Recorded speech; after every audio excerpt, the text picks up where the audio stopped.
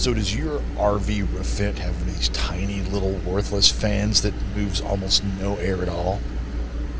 Well, mine does, so I decided to do something about it.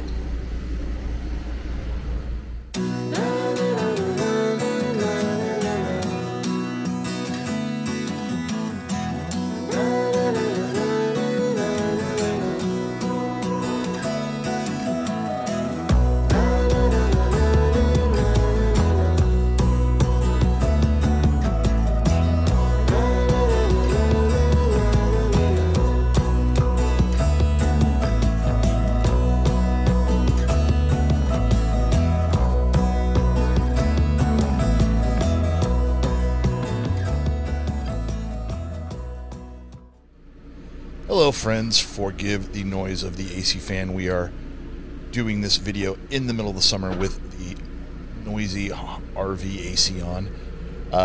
So we're going to replace our tiny little fan in the bathroom with the Heng Vortex 2 fan upgrade kit. As you can see, the box I got was a little damaged from Amazon, but once we opened it up, we found there was no damage to the item itself. I guess the difference between the Vortex and the Vortex 2 is that we have the ability to have multiple speeds and a reverse setting. I'm not sure if a reverse setting is absolutely necessary, but I figured it would be a cool little extra to have, so I went ahead and spent the extra money for the adjustability. What we see here is our instructions. We have our little parts kit. That is the knob for opening the vent.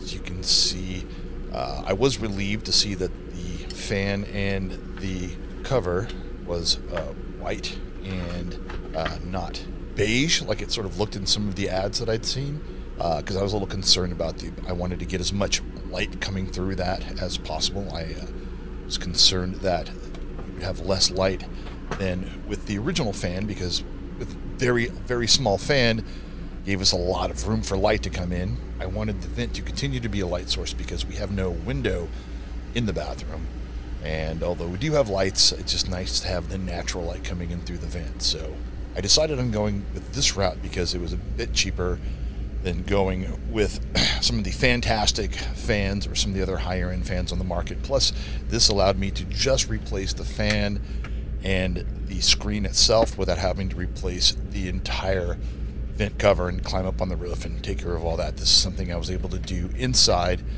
hopefully give a significant upgrade in the airflow without having to completely redo the system. So the first step is to remove the garnish. So how do I know that this thing is called the garnish? Well, that's what it says in the instructions. So move the 4 screws, one on each corner. And of course I should have removed the shower curtain first thing before I even got started. Got that out of the way. This thing's a little bit easier to work there. A little bit easier to see what I'm doing.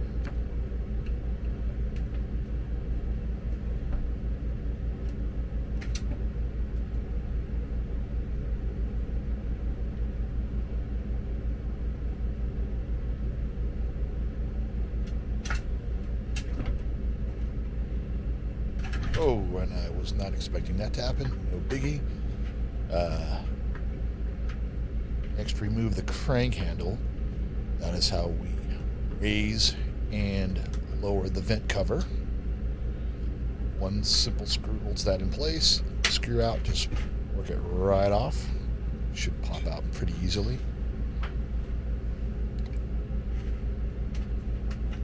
Next thing, we've got the screen frame, and let's go ahead and disconnect the power from the fan switch here. Just unplugging these 2 wires.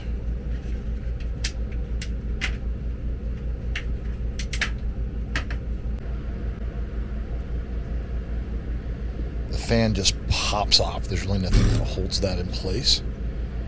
Now comes the challenging part. We do have this little motor mount piece that is riveted on to the bar that holds vent cover crank mechanism in place. My first attempt to get that out was to just drill out the rivets. Didn't have much luck with that.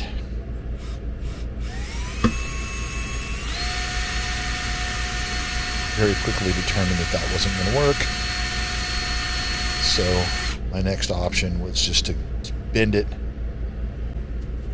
to the point where it breaks and we'll just pull it off.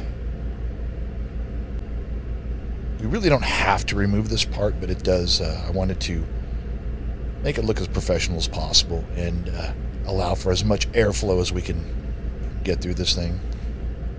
The bar going across the center does need to remain in place because that is the crank mechanism for the roof vent.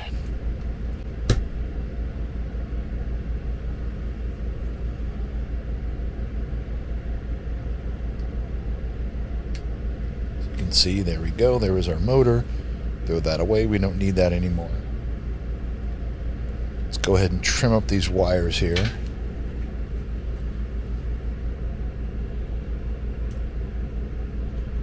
Don't need to be quite so long, so we took a little bit of material off.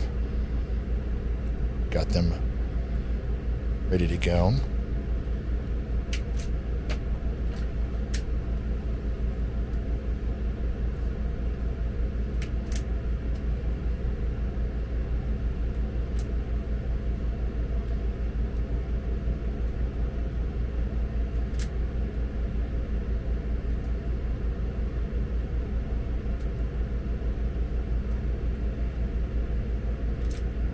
Another mistake I made here was using wire nets to connect these. Now, the replacement fan actually did include these little wire nets, but I've since learned that they're really not adequate for RV use, because with all the rattling and vibrations that go on inside of an RV, sometimes these things will just vibrate themselves loose. So there are better other options, but that's what I had, that's what I used, that's what was included with the kit, and so far I've had no problem, but you might want to investigate some more secure methods.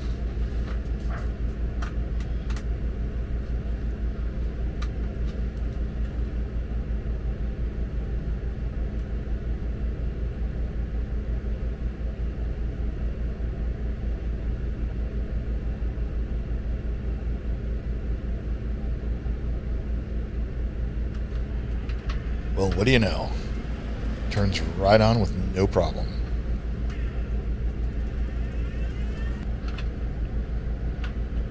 This actually turned out to be one of the most difficult parts of the installation, is trying to get everything lined up, especially where the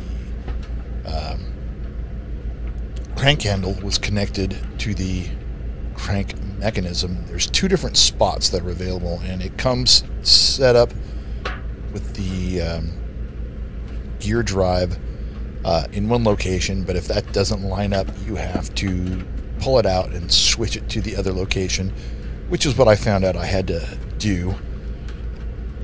So I had to go and disconnect the wires that I had just connected, unscrew the two screws on the front face of the Vortex 2 fan. That allowed us to release the gear drive.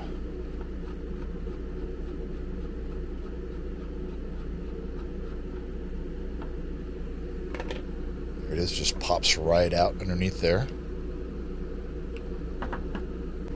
You can see we've got two holes. The first one right next to the fan, I had to move it to the second hole to line it up better with my crank arm assembly. Pop the two screws back in on the front face.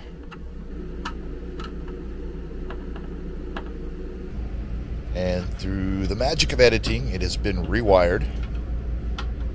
We are popping it right back into place. Again, lining everything up is one of the more difficult parts of this job. We've got loose wires that need to be moved away from the fan. We've got to line up the two mounting holes, as well as gear drive, knob. Once you've got that knob in place, though, you're mostly there. Get that screw in to keep that sucker in place. This is definitely one of those jobs when having 2 people or 3 hands would be a huge help.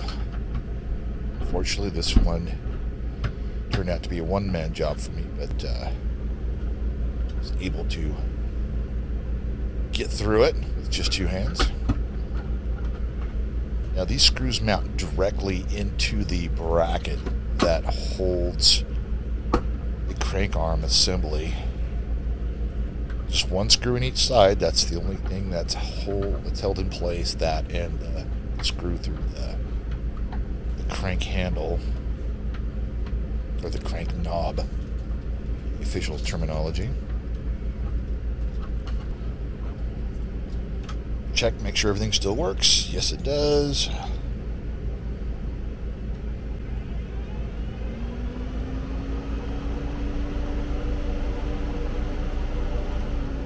Moving quite a bit of air, which was the whole point of the operation. Next, we reinstall the garnish. Fairly easy, just put the 4 screws back in. Make sure you keep those original screws because the kit did not include extra screws. These are the 4 original screws that held the garnish in place.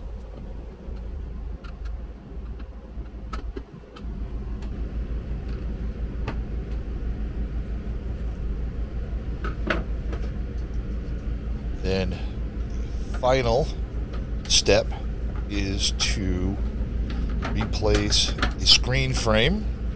It just snaps in place, twist it in. Let's turn this on, make sure everything still works. What do you know? It's like magic. Not really a difficult job. If you're looking for a project that will help you move a lot of air through your trailer without having to run that energy consuming AC, I highly recommend the Heng Vortex 2, especially if you have one of those tiny little fans, or if you have no fans at all.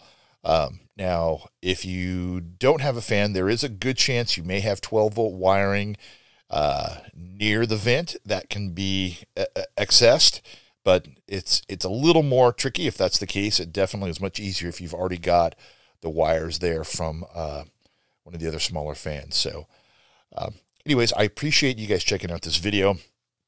If there's anything else you guys would like to see, let me know. My plan is for campground reviews, do-it-yourself tips, installation product reviews, anything you would like to see from us, we'll give it a shot.